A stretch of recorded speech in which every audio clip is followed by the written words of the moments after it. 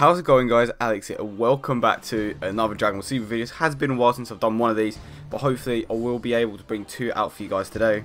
So basically, there have been leaks for the upcoming titles of Dragon Ball Super, so the next 4 episodes. I'm going to quickly go over episode 40 and 41.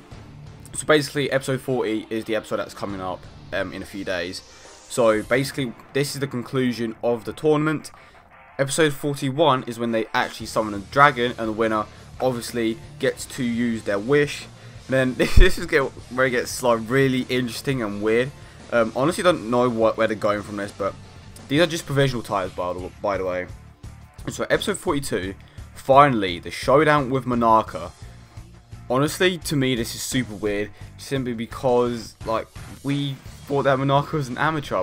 People are saying that maybe Whis was double bluffing, but I don't think that's the case. I do think that he is actually weak, but I think that it's either going to be Goku or Vegeta that's actually going to like just ask Monarca to fight them, and then that's when they realise that he's actually super weak or something. Because I don't see Whis, like even Beerus' reaction, you can just tell that Monarca is weak. But obviously Goku and Vegeta don't know, so they may want to, mostly Goku, because Goku obviously wanted to fight Monarca from the start. Maybe Goku asks if he can fight Monarca, just for the hell of it, and then we realises that he isn't actually that strong, and then it just goes from there. Episode 43, struggling to take care of Pan. Okay, so I don't know. So it seems like we're taking a big step down from all the action here. Seems like it's going to kind of end, so that's like probably the last fighting scene that we are going to see for a while.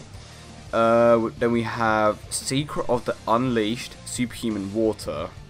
Okay, so that's episode 44. And again, I have absolutely no idea what this means. Secret of the Unleashed Superhuman Water. I'm actually super excited to see where it goes from this arc, because we literally know absolutely nothing about it. Before Dragon Ball Super even started, we knew that the Champa arc was going to be like an arc. We knew it was going to happen, but we never really like knew what was going to happen after that. So I'm very excited to see what happens.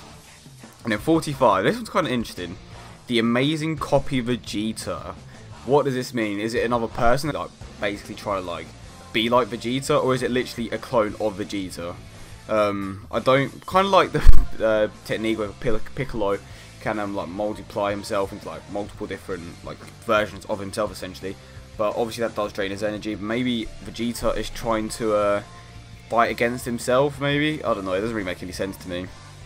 But honestly, I'm very excited for episode 42, because we might actually see Monarca in action. Episode 43, struggling to take care of Pan. I don't know if that's just going to be an entire episode on taking care of Pan. Secret of the Unleashed Superhuman Water, it's episode 44. I still have no clue what that is. Episode 45, the amazing copy Vegeta. Okay, very interesting. Definitely leave your opinions down below. What do you think these episodes actually are? I will be leaving them up on the screen so you guys can have a look at them yourself. And I would like to thank Herms for these translations.